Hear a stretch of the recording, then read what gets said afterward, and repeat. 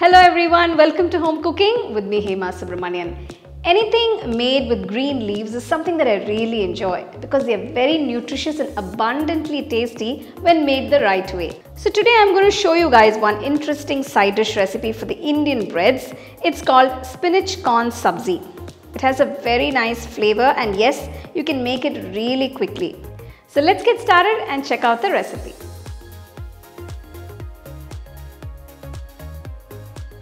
So here I have all the ingredients for the dish. The first step is to blanch the spinach leaves. So I'm using one whole bunch of palak leaves for this recipe. Just add about quarter cup of water to blanch them. I'm not using too much water, just blanch the leaves as a whole. So add them into the pot. So close the pot and let it cook for about 5 minutes.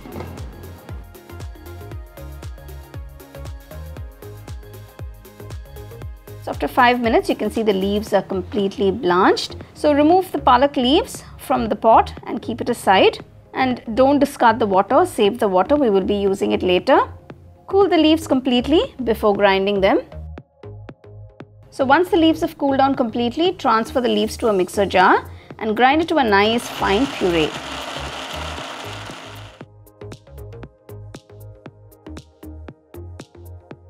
Next, take a nice wide pan. Add about 1 tablespoon of nice desi ghee and 1 tablespoon of oil.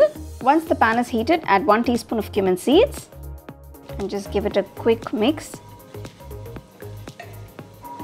Next, add 1 tablespoon of finely chopped garlic. Just saute it for a couple of seconds.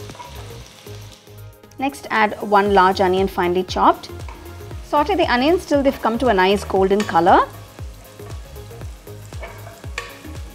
So now you can see the onions have turned to a nice golden color. Next I'm going to add all the spice powders, starting with quarter teaspoon of turmeric powder, 2 teaspoons red chilli powder, 1 teaspoon coriander powder, 1 teaspoon cumin powder and 1 teaspoon salt.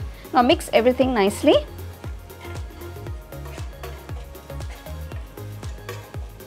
So once you've mixed all the spices, add the palak puree and mix well. This is a very simple dish yet very flavorful.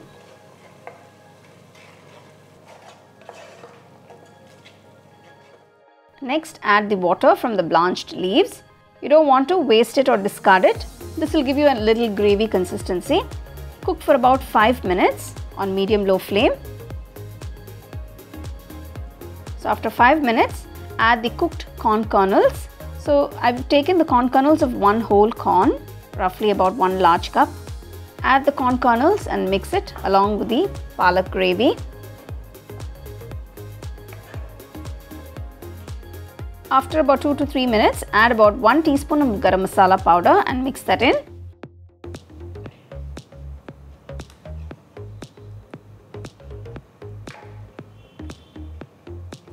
Next, add about quarter cup of water and cook it for about 10 minutes on low flame.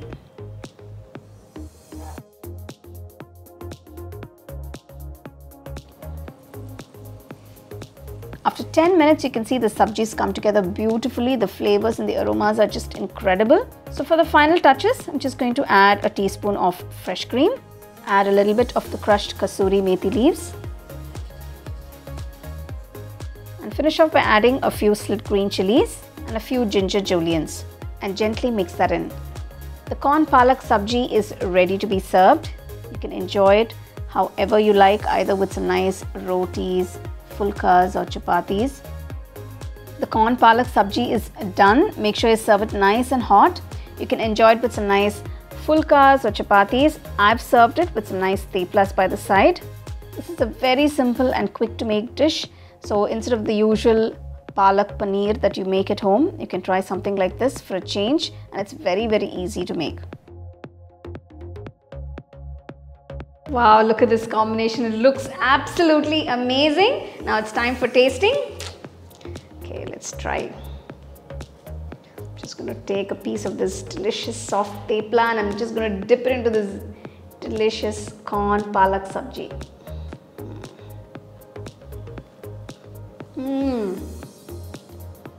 So this meal has all the essential fiber, vitamins, minerals that your body needs on a daily basis. And in case you're looking for something different from the usual palak paneer, this is a go-to sabji, I would say. So do try the recipe, enjoy and share it with your family and friends. So for more exciting and wonderful recipes, subscribe to my YouTube channel and click on the bell icon to get your notifications.